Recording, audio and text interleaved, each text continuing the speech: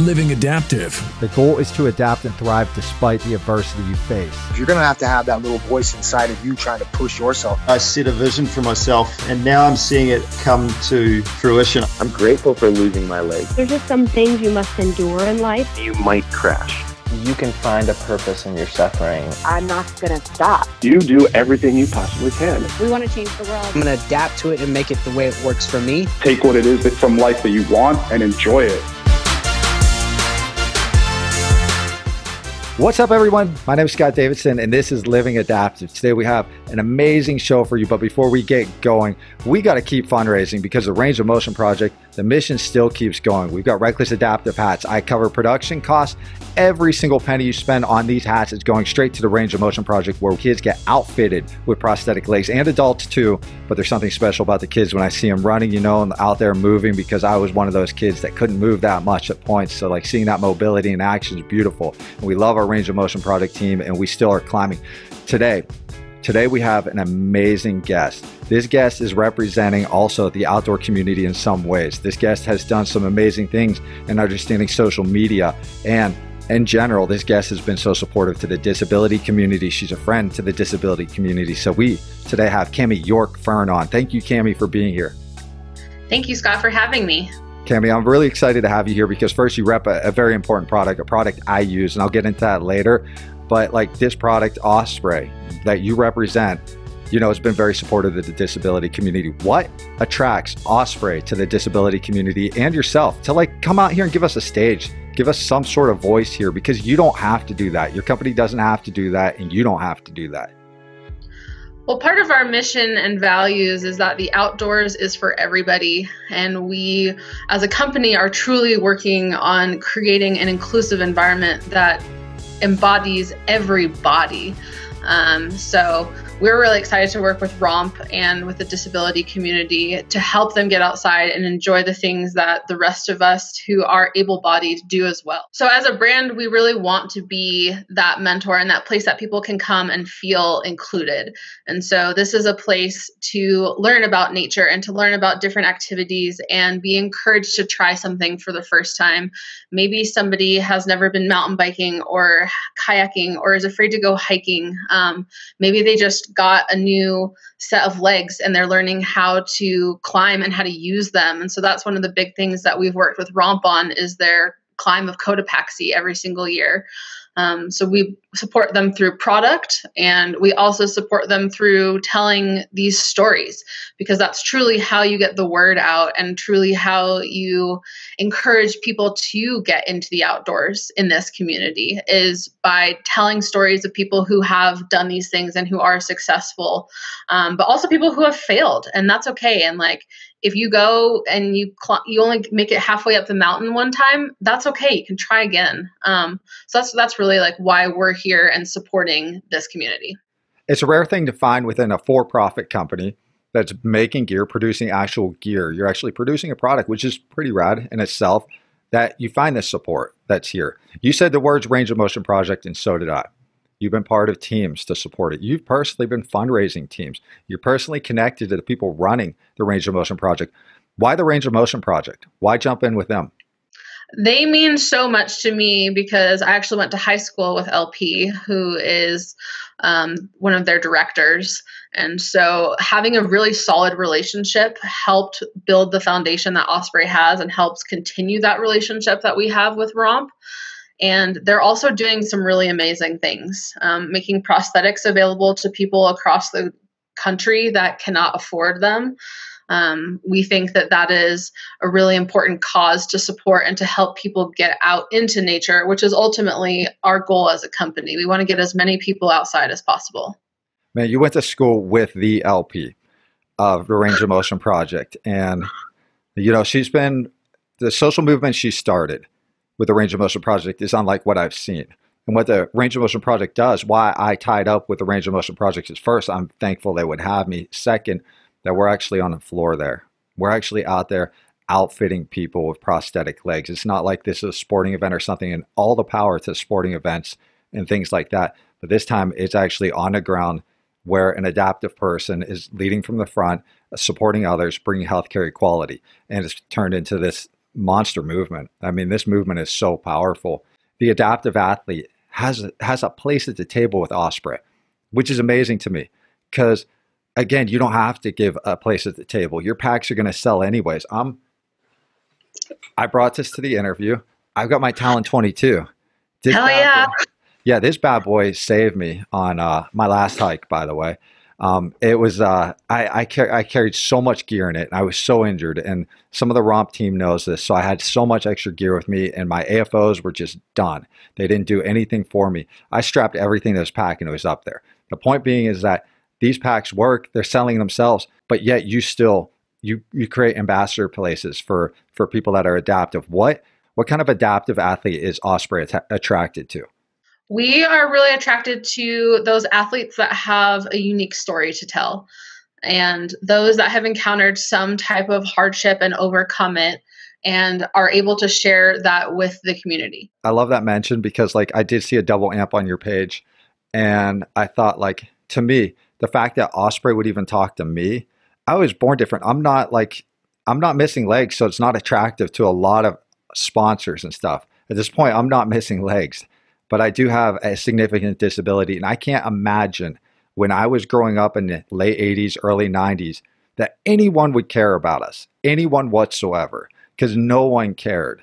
And now we're seeing organizations step up, companies step up, and actually give us a place at the table, because it's not always the prettiest person to look at that's just wearing AFOs or, you know, whatever other adaptation is there, because it's not maybe as attractive or looks as difficult, but our lives are just as difficult. And just the fact that you would give a place to all of us is an amazing thing. A lot of listeners are struggling right now. 2020 has been so tough. What people don't know about Cami, what people don't know about you is that you understand social media better than probably most of the country that even works in that area. You're highly successful. You're sought after to talk about these things. This is one of the biggest reasons why having you here today is so important, because right now we have so many people within the adaptive community that live by social media. They base their self-worth on social media. They base so much on it. They're refreshing the screen to see how many views, how many hearts and stuff. And they're struggling and comparing themselves to others and saying, why not me? Do you have like a healthier approach to this whole idea of social media? Yeah, Scott, I think this is a really interesting topic. And the first thing that I would want to say is that your follower count really doesn't matter as much as you think it does. I personally work for a brand that has over 500,000 followers, and myself have close to 900, I think. So even my account is fairly small when you're looking at what I manage. And when we look at the ambassadors that are on our team and how I've kind of cultivated and built that program from the ground up, I am way more interested in working with somebody that has a story to tell, because we have the platform. Osprey has our blog, our social media channels, our Instagram page. We have the means to get this story out to lots and lots of people. So if you have 200 followers, if you have 500 followers, if you have 10,000 followers, it doesn't really matter to us. I think the more important part is that you are an authentic voice, that you are vulnerable and you're willing to open up and share your story. Because I think this question also relates to this concept of DE&I that's been talked about in the industry for quite some time. So diversity, equity, and inclusion. And so when you're talking about the adaptive community, the outdoors is trying to make this whole segment more inclusive. And so when you see people that look like you in a company's advertisement or on their blog or in their stories, it makes you feel connected to that brand more. And so that's what we're really hoping to accomplish by working with Romp, is to showcase more of these stories so that more people in the adaptive community can feel welcomed into this space. A lot of people listening here run nonprofits. Your close high school friend runs a nonprofit that's highly successful right now. There's others that are struggling, just starting, or they're just trying to brand. I don't know how many people I talk to per week that are adaptive individuals that are looking to brand, whether an artist, a comedian, an athlete, or whatever. They're looking for ways to brand. And I tell them, you know, I really don't know how to do well in social media there, because it's not one of my very first things that I go to when I start building some sort of content. What is a tip we can give back to this audience that can improve as they're going along within this area? How to drive in a little bit more traffic? This is going to sound a little outside of the box, but I would say be vulnerable. And whether that's by writing a blog post. Maybe your company doesn't have a blog, or your blog's been dormant for a while. Like, tell your story on your blog, or get into Instagram stories and open up about who you are and what your mission is and what your business hopes to accomplish, and show the human side of things. I think we all often get caught up in this concept of FOMO, but also the idea that the people behind these social media accounts aren't real. But we are. There's human beings on the other end of the line. And so what I've really seen as a successful tactic is people opening up and sharing their stories, maybe for the first time. And maybe it's a company that is sharing some of these harder to talk about stories for the first time as well. Is Osprey going to TikTok? Like, are you guys going to buy into the hype? Oh, TikTok. I have spent hours on TikTok personally, and it's not something that we are going to get into yet. We are exploring it as an avenue, but as a brand, you have to be really conscious and purposeful about the content you produce. And so we're looking at the viability of, do we have a seat at this table? Because TikTok is kind of a little more like fun and goofy and a lot of like lip syncing. Yeah. So we're just trying to figure out like how we would fit into that. It's totally video memes at its best. If you want to see me falling in Osprey gear on TikTok, I can gladly put up like 4 of those videos. But on a serious note, yeah, TikTok's been hitting a lot. We see a lot of movement towards there. Cami, you could be a social media manager for anyone. Like, when you have this success, I've seen the hype around you. You could be a social media manager for pretty much anyone. Why Osprey? This is a great question. And I enjoy working at Osprey because they align with my personal values. And so one of the things that hopefully we'll get into later in this interview is this idea that all brands have values and need to stand behind them.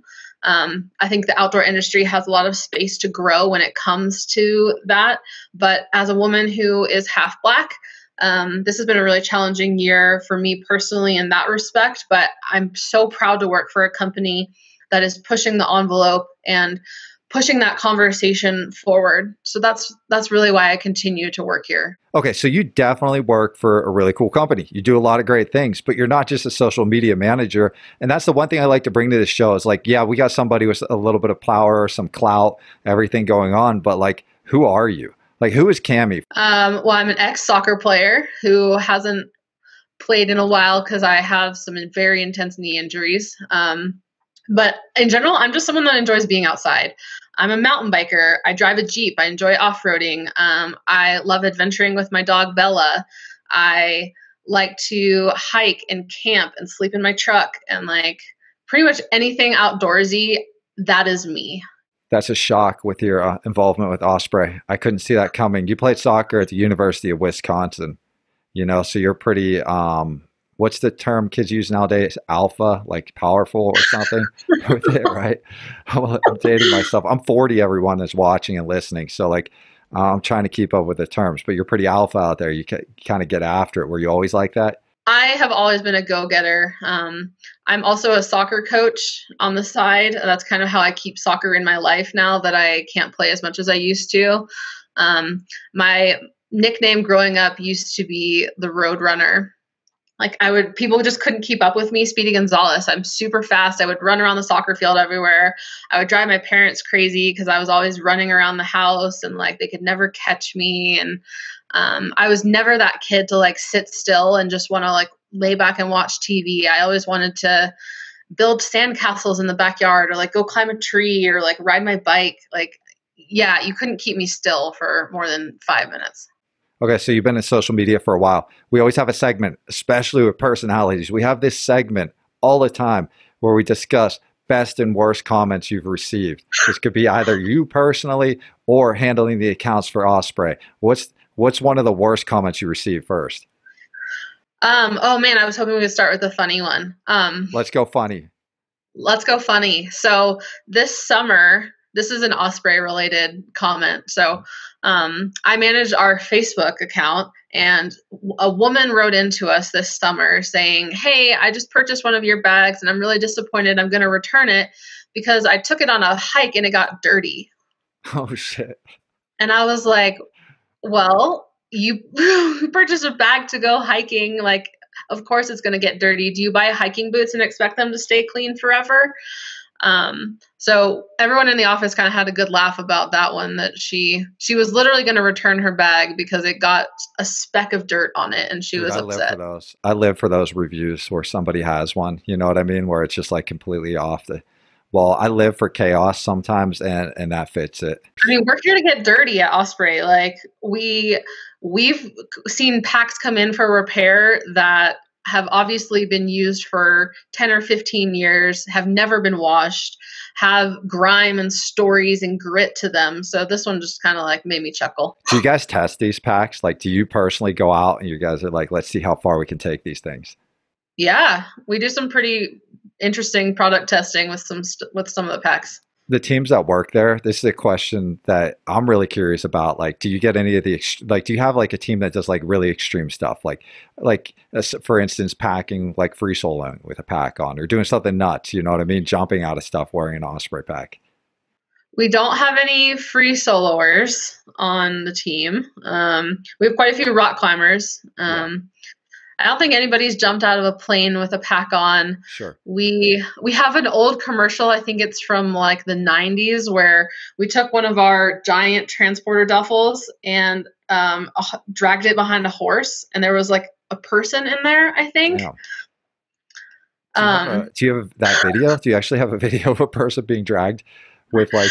We do. I'll have to dig that up for you. Please find that so we can add that to this. I mean, like... It's hilarious. What's the worst comment you guys have received? We've definitely been called some expletives before. And I think one of the worst ones this year has just been people saying that we're going to burn your gear because we don't agree with the agenda that you're pushing. And that's always really hard. But at the same time, if you don't agree with the brand's values, you really shouldn't be purchasing their products. We're going to get comments. Like, I get comments. I was telling you earlier that like I was walking through Target. I needed something, a cable for this interview, and everybody's looking at my legs again. We're going to get comments all the time. And you get comments on social media. What do you find is the best way of handling these things? Yeah, that's really tough because you're right. We are always going to get them. And so it's kind of become an accepted day-to-day thing. I think the best thing is to identify the trolls versus the people that actually want to have an intelligent conversation, because you have plenty of people on the internet who are just out there to ruin your day, and that is their sole mission. And then you have people who might be ignorant and are saying something mean because they don't know better, or they are trying to expand this conversation and don't know how to get into it. So for us, it's more about looking at the intent behind the comment, and is it even worth continuing the conversation? Most of the time it's not. Most of the time they're just pressing your buttons. How does somebody get reposted by Osprey? We have a submission process. So you can just send photos to social@osprey.com, and I vet them. So, we feature everything from iPhone photos to professional photos. As long as it has a cool story to go along with it, we love sharing user-generated content. What is the responsibility that the outdoor industry has within the disability community? Is there a responsibility? Absolutely, 100%. This is a really tough question and a really good question, but I think the outdoor industry has a responsibility to be more inclusive and accessible as well to the entire outdoor community. And I think for a very long time, the industry has lived in this little bubble where we're afraid to step out of it. And we are having these conversations about how do you make the outdoors more inclusive? And as a brand like Osprey, who has this value of the outdoors are for everyone, how do you define everyone? And we have to go back to the drawing board and look at how we've defined it in the past and what it means to us now, because it's fluid, really. And it really is the industry's responsibility to make sure that everybody feels safe going outside, that everybody feels welcome going outside. And I think that starts from within. So one of the things that LP and I talked about was this idea that brands need to define what their values are and stand behind those values. And so with Osprey, since our value is the outdoors are for everyone, we need to work on how to help people over this barrier. So, like, what is your barrier to the outdoors? What is keeping this particular person or this group of people from getting outside? And how can we be part of the solution? You just talked about the disability community and getting us involved. You've been around it for a while.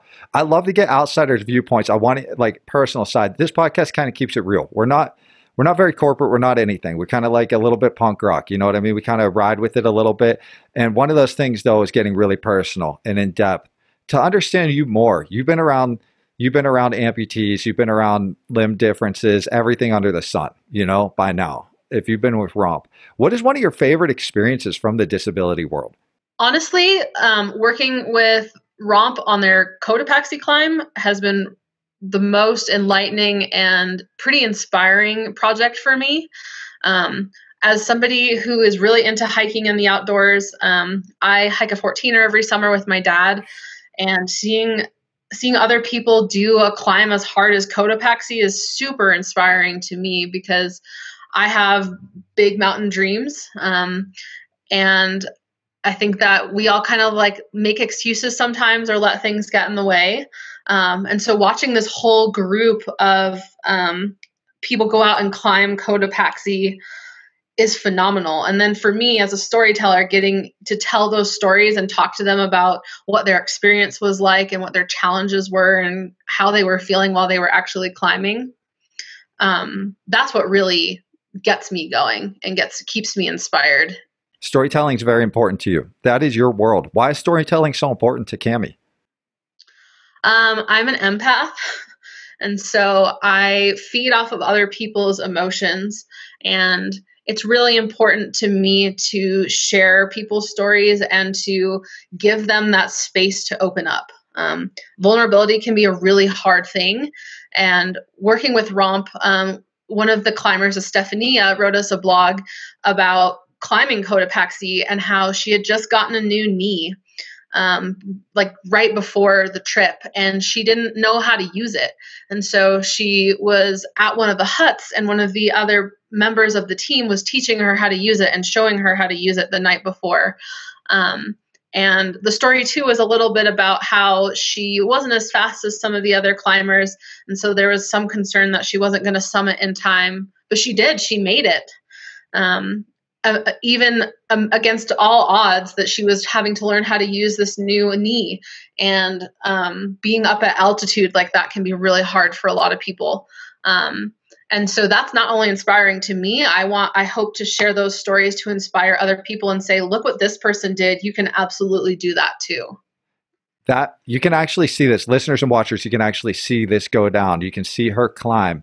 Estefania, you can see her climb by watching In Her Shoes. And that was brought to you also by Osprey, Merle, and a bunch of other companies that have really come together and supported the disability community, which is a beautiful thing. A lot of times we miss out on understanding how much support we do have out there. We often focus on what we don't have. In this case, we do have something. We do have Osprey that's out here giving us a place at the table, which is pretty rad.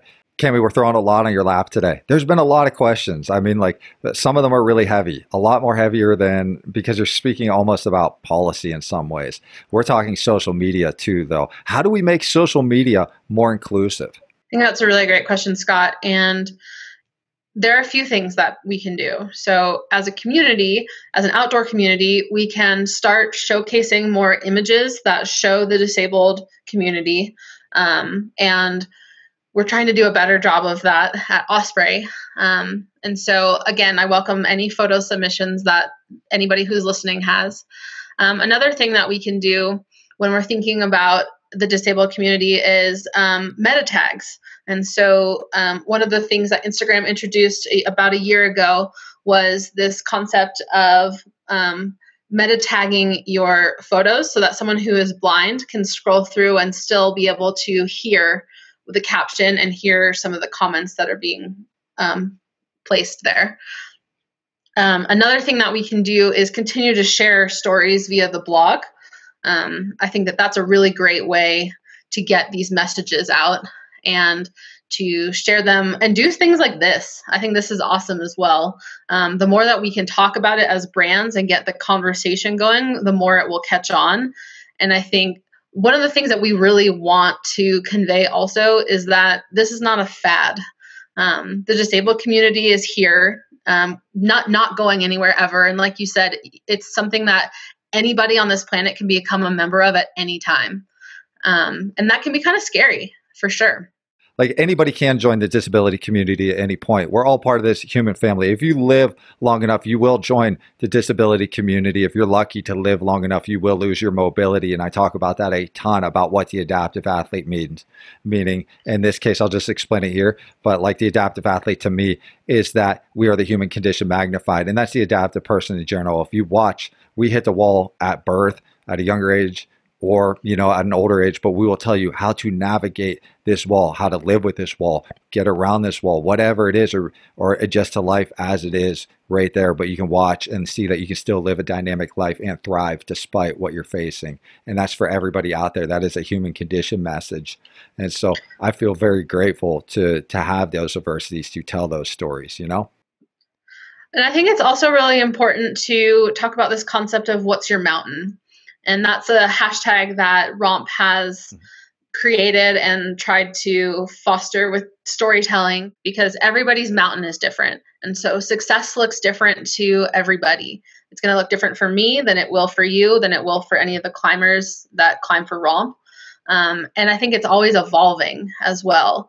And so one of the ways that this ties into making social media more inclusive is, I think that ties back to the storytelling piece. So like defining what is your mountain and being vulnerable and talking to your social media audience about what that is, and being open to telling your story, because climbing your own mountain, summiting your own mountain, those are all successes and things that should be celebrated on a continuum scale. Because like I said, your mountain will always be changing.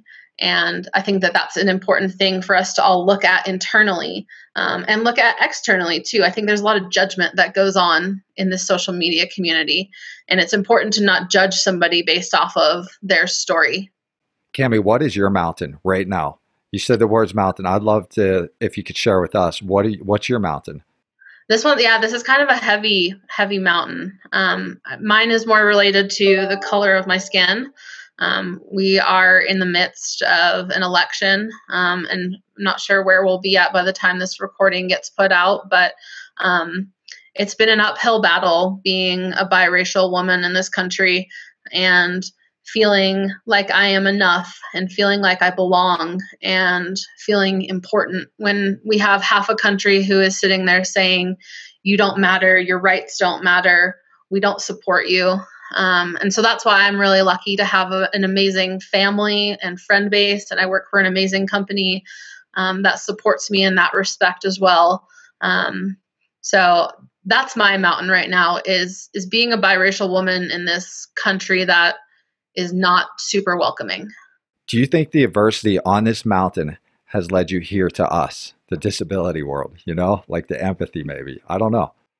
Yeah, I do. One of the things that I've been praised for this year is my vulnerability and being open about sharing my story. I'm adopted. My adoptive parents are both white. And so there's been challenges for me about growing up as a Black child with white parents. But I've been able now, as an adult, I'm 32, to open up and tell my story. And that led me to interesting conversations with LP, which I think led me here.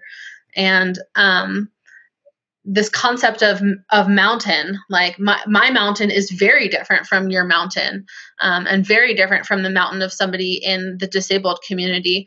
But that doesn't make one mountain any harder or more challenging than the other. It just makes it my mountain.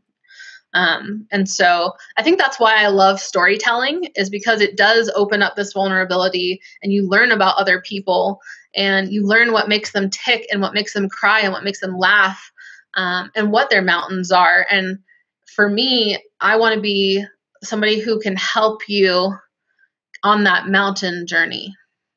You know, talking about mountains is like pretty much the root of this whole thing that I do here is like, whether you call it a mountain, the adversity, the disability, or, you know, various adversities that come from all walks of life that we all face, you know, telling those stories on these mountains is an amazing thing. We get that from your blog. What else do we get from your blog that you do for Osprey? We get a lot. So part of my job is sharing syndicated stories. So those are things that are a little bit more lighthearted. So like top 10 places to hike in Colorado, or the top 5 14ers if you're a beginner. So you'll find content like that, which can help you trip plan and get excited and use as motivation. But then you'll also find those deeper stories that you can connect to at an emotional level. Whether that's a story about how one of our packs saved your life, whether that's a story of summiting your own mountain and what that means to you, whether that's a story about failure. We talk about a lot of different things on our blog. You know, I've had your pack. I've had this pack for a short period of time, and it's seen a bunch of stuff, some national parks already in just a few months, you know, this latest pack that I have. It's been a great device for me, and I literally do strap my legs using a bungee right to the helmet strap because I do mountain bike a lot too. I'm not very good at it. I would love to give you guys 548 really solid tips on how to hike when you have shitty legs. It's just like a 38-page blog post for anybody interested. No, on a serious note, I did peruse what's going on there and what you're writing about, and it does run a wide gamut of things. So it's like a very nice site to put together. What people might not know that are listening is that at one point that blog was kind of flat and you drove in a ton of traffic. You're a go-getter across the board. So that's a beautiful thing. We always like people that are driven and stuff. This is the one last thing I really wanted to get into is success. Finding that success. Like, what are the traits, like 1 or 2 traits that you notice, because you've been around some ultra successful people in the outdoor industry, in the sporting industry. You played for Wisconsin, you're a Badger. And so like, you've had success pretty much across the board. And so like, what do you see? What's a common trait that you see out there for these people, especially in the highest levels of the outdoor industry? I would say that they're not afraid of failure. That's a really big one. I think we grow by trying new things and not being good at them. Another trait that I see is people who want to push the envelope and are constantly looking for new ways of doing things and constantly looking to get their friends into the outdoors and get their friends to try new activities. So I think this combination of people who aren't afraid to fail or try new things and these people who are wanting to push that envelope makes a really good recipe for adventure. And I guess if I had to leave this podcast with one thing, it's that dare to try something new. I started mountain biking about 6 years ago, and I wouldn't consider myself like super good by any means, but it's become my way of healing. I can no longer play soccer. My body just doesn't allow me to do that anymore. I beat it up enough and it said no more. So I needed another outlet. And instead of being frustrated and down about it, which I was for a while, but came out of it, I found a new sport and I found something else to pour my heart into. And I think that's something that we can all learn and take something away from is like, don't be afraid to try something new and like always follow your heart. Adventure is out there.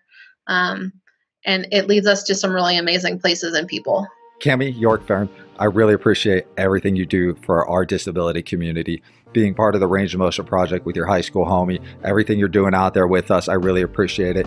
The backpack, like seriously, when I was on Angel's Landing, that bitch saved me on the wall. I didn't know what I was doing. And like, if I don't care, LP can release this. I crawled at one point, so you can see me wearing an Osprey backpack and crawling a little bit because like my legs aren't stable right now. So your gear is awesome. I use it all the time, so we appreciate that. But better than anything, you have a moral message behind that gear. You brought us into this community, and I appreciate you guys even putting it on the line, coming out here and talking, because a lot of organizations, a lot of companies will come out here and say we support such and such messages, and maybe if that doesn't work for you, don't purchase our product. We purchase your product. I purchase your product, and I appreciate all you do. So thank you for being here. Yeah, and thank you again for having me. And yeah, just one last reminder, the outdoors are for everybody. We are here for this. Remember, go to livingadaptive.com to find previous episodes, show notes, contacts for guests like this guest, links to social media accounts, and a bunch of other good stuff. So go there. Peace.